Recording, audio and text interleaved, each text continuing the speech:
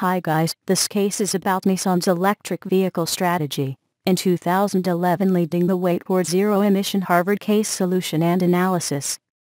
This case in detail the strategic decisions that went into the development of Nissan Leaf, the first production all-electric car. Carlos Ghosn, President and CEO of the Alliance Renault Nissan, made a $5 billion bet that electric cars would be the wave of the future. Alliance building capacity to 500,000 zero-emission vehicles in Japan, the United States and Europe. For more details you can visit www.TheCaseSolutions.com. Thanks for watching this video.